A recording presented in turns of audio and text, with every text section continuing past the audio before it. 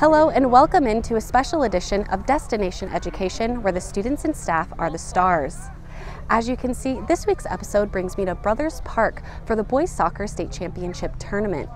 But before we get into the excitement of the tournament, we'd like to highlight and recognize the rest of our fall sports teams. So let's start right here on the pitch. The girls' soccer team had another outstanding season, finishing the regular season with a 6-4-5 record, advancing them to postseason play.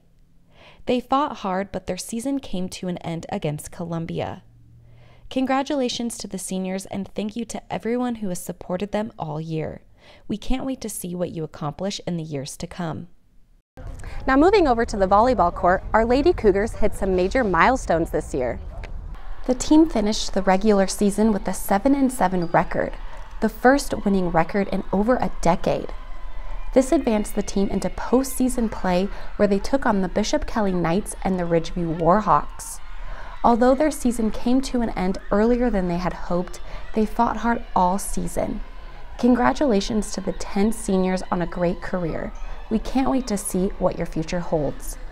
Now our men's and women's cross country teams competed at the district championship meet on Thursday at Eagle Island State Park. Both the boys and girls teams ran well at the meet, but it was the boys team who punched their ticket to the state championship in Pocatello on Saturday, October 28th. The team took home second place at districts. Congratulations on your successful season, and we can't wait to cheer you on next week. The swim team will compete in districts next week, with the JV team competing on Tuesday and the varsity team competing on Wednesday. Good luck to you, and we can't wait to see how you do. Now on Friday, the football team played in their final game of the 2023 regular season. The Cougars had a huge turning point this season. They defeated the Nissa Bulldogs 47-20. The Cougars played at Simplot Stadium for the first time since 2003, taking on crosstown rival Valley View. Congratulations to the Cougars for hitting some major milestones this season. We'd also like to recognize the boys and girls golf teams for a job well done this fall. All right, well, let's get into the hype of the state tournament. The Cougars took on Sandpoint in the first round.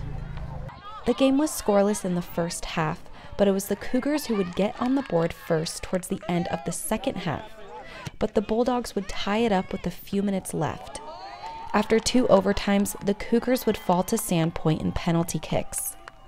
On Friday, the team took on the number 2 seed Canyon Ridge, who would ultimately end their season with a 3-0 victory. Congratulations on another outstanding season and way to represent Caldwell. Congratulations to all of our seniors on your great careers.